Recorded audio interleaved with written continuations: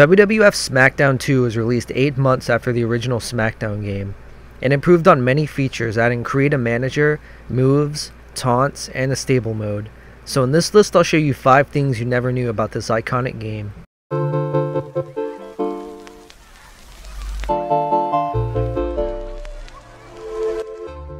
The Hell in a Cell match is one of the most iconic matches of all time. While the N64 games were so fun, they never featured this match type ever. WWF Smackdown 2 introduced this and many other matches such as TLC and the Casket match. Chokeslamming your opponent through the Hell in a Cell for the first time is one of the most satisfying moments in gaming, and over 18 years later people are still doing it and probably experiencing it for the first time.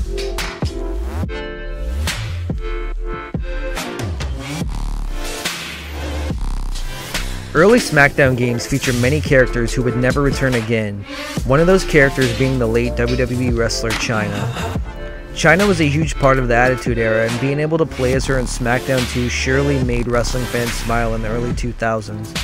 However, her career paths and business decisions would ensure that she would never return to a WWE wrestling game ever again.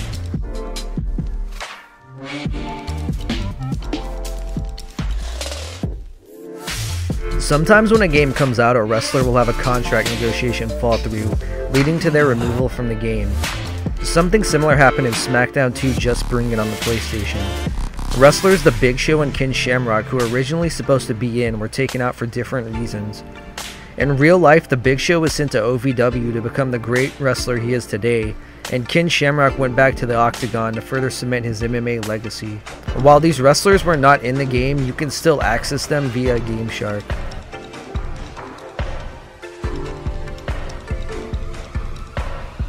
Just like modern WWE games, Smackdown 2 features many cutscenes during the game's massive and immersive season mode. Some of these cutscenes, however, were unused or cut from the game.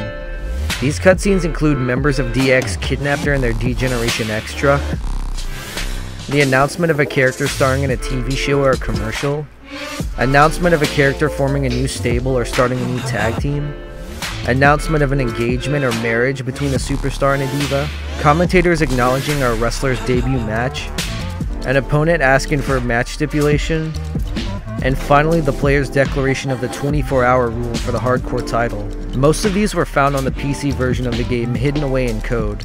Truly, this was another wrestling game ahead of its time, and many of these features would go on to be used in later WWE games.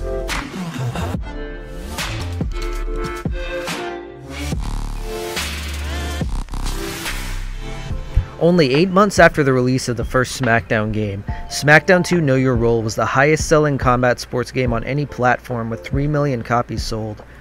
While that number has surely been topped by now, given the time period, that was an amazing number of copies of a video game to be sold.